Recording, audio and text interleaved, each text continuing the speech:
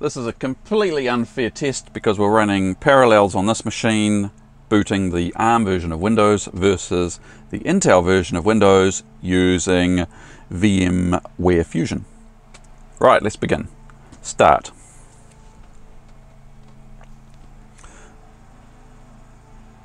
It is booting. And the M2 is finished. And now we wait.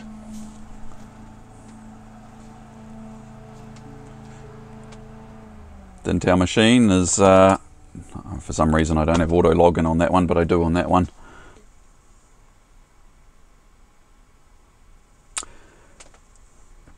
Alright, we're nearly ready.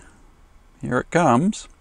This makes a huge difference. If you just need to get into Windows quickly, do something and then get out of it, this is way easier on the M2. Okay, it's still thinking about it on the Intel machine. There's no rush for these things. Let's take our time. Hey, there we go. Oh, no, it still hasn't finished loading. Okay, we've got our apps. To be fair, I've got a few more apps on this VM than this VM. The main one I use is a little piece of, just a Intel piece of software from 1832. So we use it for gliding, and it's a specific software I can only get on Windows. And what I could never find on the internet was any examples of generic Intel based software running on ARM Windows through the translation layer, and it works fine. So let's go and open a flight.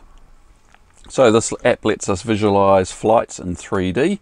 So let's go to the 3D view and see what that looks like.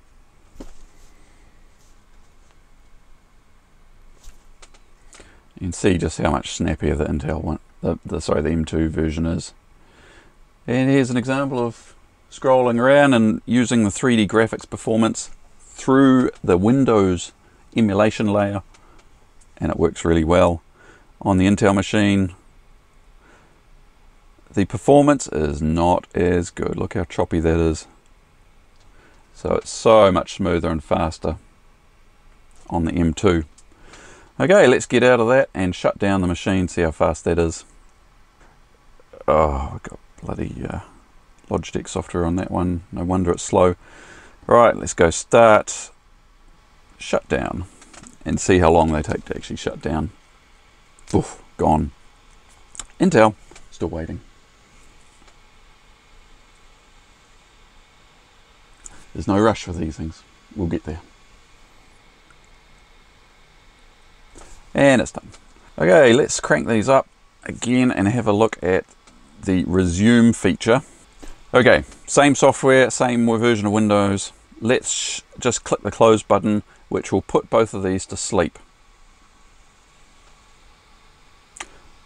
The Intel one has to go through a saving virtual machine state process.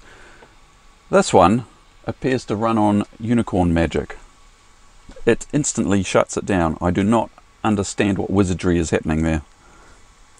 Surely it has to save the memory to disk, and surely that can't be instant. Okay, let's crank it up and start up our instance again. They're both frozen with the same app running. Boom.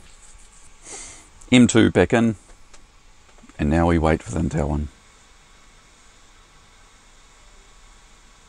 There we go, not too bad.